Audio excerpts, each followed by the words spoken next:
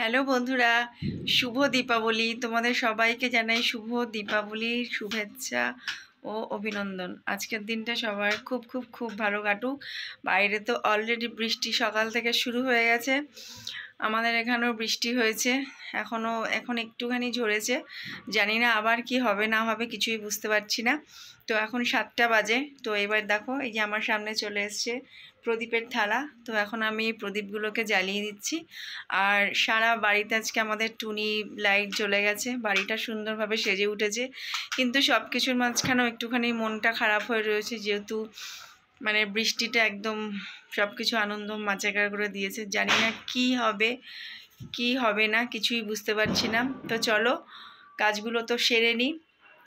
আজকে প্রদীপটা, কালকে তো প্রদীপ জ্বালিয়েছি, আজকে মোমবাতিটা জ্বালিয়ে নিই। তারপরে যদি ওয়েদার ভালো থাকে তাহলে অবশ্যই বেরোবো। আর বেরিয়ে কোথায় যাব, কি করব, কটা ঠাকুর দেখব, সবই তোমাদের সাথে শেয়ার করব। কালকে যে ঠাকুরগুলো দেখেছি তোমাদেরকে তো সব দেখিয়েছি, খুব সুন্দর ঠাকুর হয়েছে। আর একটা ঠাকুর তো খুব বড়, আর আমার বড় ঠাকুর দেখতে ভীষণ ভালো লাগে বন্ধুরা। দুর্গা হোক চাই কালী হোক, মানে বিশাল বড় ঠাকুর হবে, আমার প্রচণ্ড ভালো লাগে। দাঁড়িয়ে দাঁড়িয়ে মনে হয় দেখতেই থাকি, চোখ জুড়িয়ে যায় দেখলে, খুব ভালো লাগে দেখতে। তো চলো এখন প্রদীপগুলোকে আমি জ্বালিয়ে নিই, তারপর আবার দেখা হচ্ছে তোমাদের সঙ্গে। তো চলো, সঙ্গে থাকো আর দেখতে থাকো। আর হ্যাঁ, আশা করি তোমরাও নিশ্চয়ই, সরি প্রদীপ না, মোমবাতি, তোমরাও নিশ্চয়ই মোমবাতি সবাই জ্বালিয়ে ফেলেছো। আর আগে আমি কি করতাম বন্ধুরা জানো না, সন্ধ্যেবেলায় আমি মোমবাতিটা জ্বালাতাম না, আমি একটু লেট করে জ্বালাতাম। মানে বিয়ের আগে বা বিয়ের পরেও এটা করতাম, মানে এই 7টা 7:30 8টা নাগাদ জ্বালাতাম। মানে এর পেছনে একটা কারণ আছে, কারণটাও তোমাদেরকে বলছি শোনো। মানে সবার বাড়িতে মোমবাতি জ্বলতো, তো মা বলতো যে জ্বালিয়ে দে এখন, মানে লাগিয়ে রাখতাম অনেকক্ষণ আগে, কিন্তু জ্বালাতাম না। আমি বলতাম যে না থাক, যখন সবার বাড়ির মোমবাতি নিভে যাবে তখন আমাদের বাড়িতে জ্বলবে। আমি এই কনসেপ্টটায় দেরি করে আমি মোমবাতিটা জ্বালাতাম। তো চলো, আজকে তো আর দেরি করবো না, অবশ্য দেরি কি, 7টা বাজে। তো এই যে মোমবাতি দেখো, কালকে যে নিয়ে এসেছিলাম দোকান থেকে, সব কালারিংয়ের মোমবাতি, এগুলোকে চটপট করে জ্বালিয়ে দিই।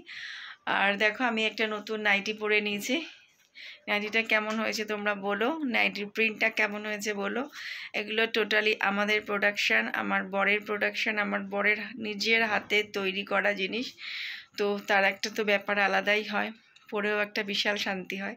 তো চলো, আর বকবক না করে তাড়াতাড়ি করে প্রদীপগুলো, সরি আবার বারবার প্রদীপ বলছি, মোমবাতিগুলোকে জ্বালিয়ে ফেলি, ঠিক আছে? চল, তো আমি আর আমার ছেলে দুজনে মিলে মোমবাতিগুলোকে জ্বালিয়ে ফেলি। চলো, সঙ্গে থাকো আর দেখতে থাকো। তো সবার ফার্স্টে আমি দেখাচ্ছি, আমাদের বাড়ির লাইটগুলোকে জ্বলে গেছে, সব লাইটগুলোকে জ্বালিয়ে দিয়েছি। দেখো কতটা সুন্দর লাগছে বাড়িতে।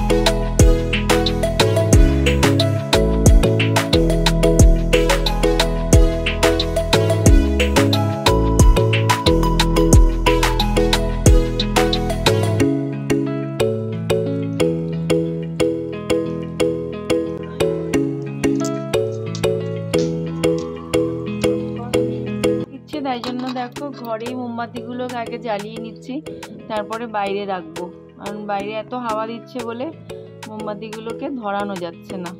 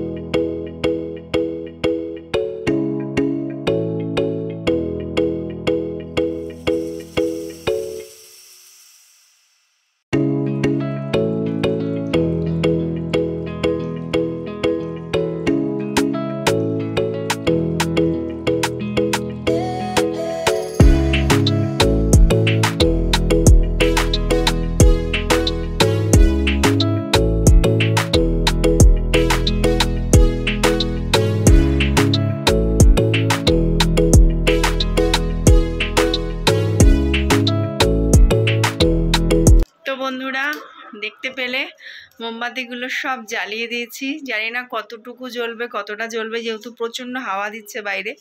তো তার মাঝখানেও জ্বলছে, কতটা সুন্দর লাগছে দেখতে। বারান্দাটা খুব খুব খুব সুন্দর লাগছে। আর একবার তোমাদেরকে আমি দেখিয়ে দিচ্ছি, দেখো।